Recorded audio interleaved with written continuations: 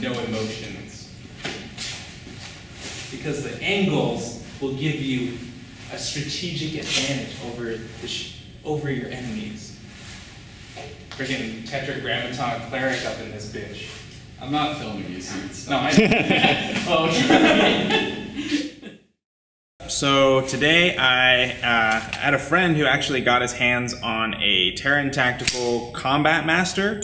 This one's in the Glock 19 size, and as you can see right here, it says Tactical Innovations Combat Master. Okay, it's the Master of Combat, which is clearly why John Wick picked this set of guns for John Wick 2, which was a much harder level than John Wick 1. He's got a coated barrel. This is their black colored slide because they offer some different colors like different grays and stuff like that.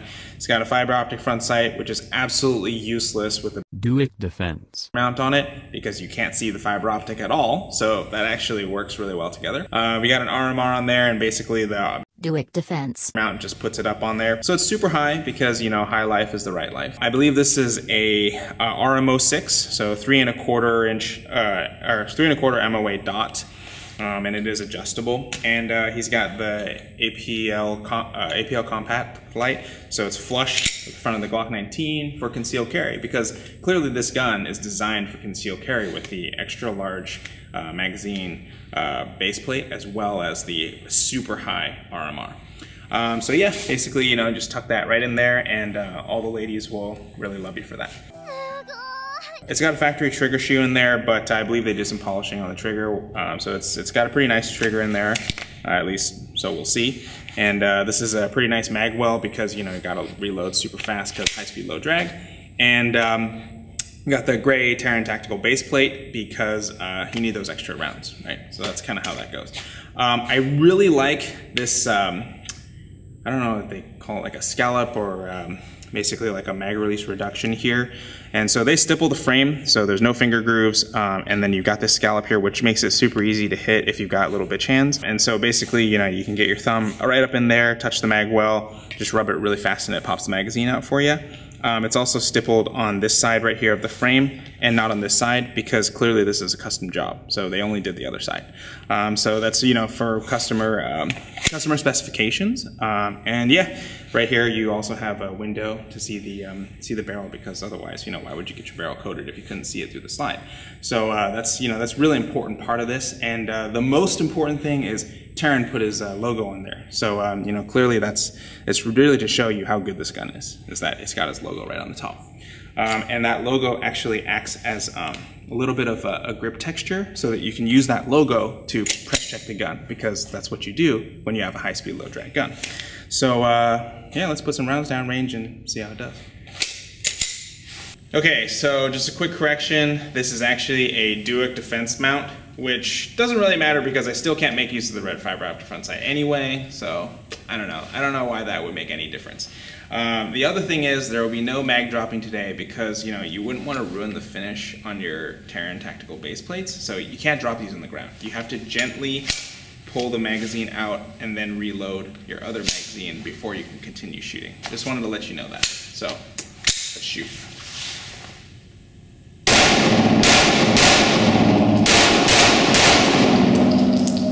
Aside from the fact that I am a horrible shot, the trigger is actually really smooth. They did a really great job on that. It's interesting that they used the standard trigger shoe, but I mean, the trigger feels nice, so I'm not gonna complain about that. But this is a pretty smooth shooting gun.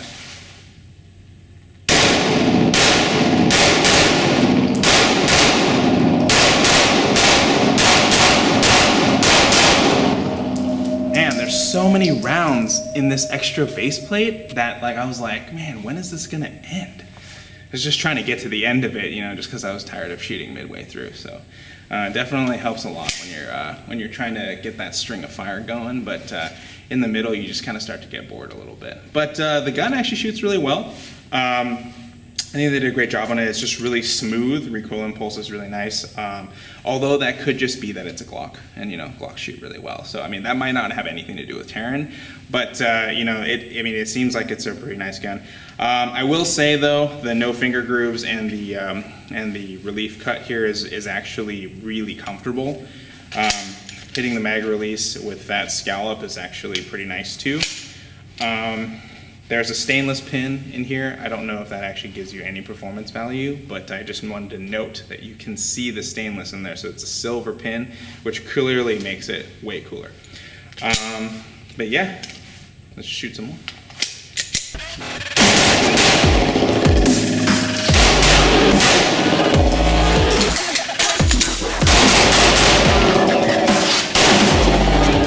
Oh, hey, I didn't see you there.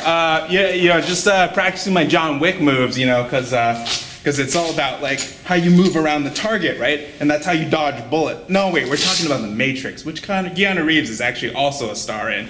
But anyway, just trying out the gun, you know, and giving it a little bit of a test run, and it's smooth. I mean, look at that headshot, okay? It's not in the A zone, but it's in the head, okay? So I clearly got him in the nose, and that's in the T zone, right? So he clearly went inside and bounced around and mashed up his brains. But I mean, yeah, this thing is awesome. Actually, as much fun as I'm making it, I actually really like this gun. I'd say it'd be cool to actually have it milled for an RMR so it'd sit a little bit lower, because to be honest, I'm not even looking at the red dot. Like, I'm just shooting at the target. I'm close enough, I'm not gonna miss. But basically, I'd say it'd be great to have it milled into the slide. Like my other gun, I think it's a little bit nicer. The mount though, for a non-permanent modification, like you could go back to having a rear iron sight, I think it's fine. I mean, it works great. We were shooting this earlier at 20 yards and it was hitting bullseye. But yeah, that's pretty much all I got for you. So thanks for watching. If you like the video, please like and subscribe. We also have more stuff coming out soon, and also I have a Facebook page, so you can definitely check that out. I do post things on there that you won't see on the YouTube channel. So yeah, thanks for watching, and we'll see you next time.